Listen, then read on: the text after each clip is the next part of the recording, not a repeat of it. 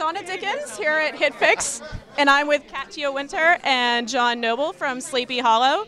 So did you have any idea when you started the show, or when you started the show, that it was going to turn into this huge cultural social media phenomenon?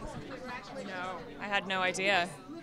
No, I mean, and it's amazing that it's been sustaining, that fan base is still there. I mean, people tweet me every day, since the show went off air. So you think that it would kind of fade out when the show is not airing, but it's amazing that our fans are so loyal to the show. But no one expected that early, this level.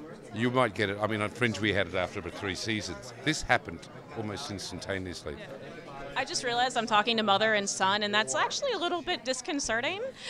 Is it disconcerting for you guys, like when you are playing on screen, that you're his mom?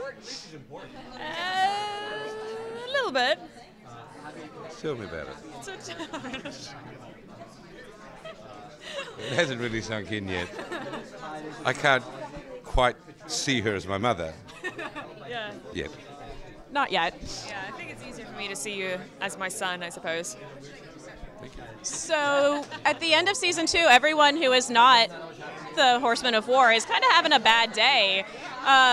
Do you want to confirm or deny that you are secretly trying to keep Ickaby from happening by trapping Abby in a dollhouse? That happened. You looked so mad when you said that. You're clearly not a Team Katrina. Oh, I'm so sorry. But you might change your mind after season 2. There's going to be some nice moments between Katrina and Crane, for sure. There's actually a contingent that ships you with Abby. Like, Katrina and Abby together. Like, get Ichabod out of the way. Yeah. Oh, no, I like that. I like that more than Abby and Crane together, for sure. Have more children. Well, I can get pregnant in many ways. But not with Abby. Yes, no, stop that. Stop that. Hold on. We need to go talk about a few things.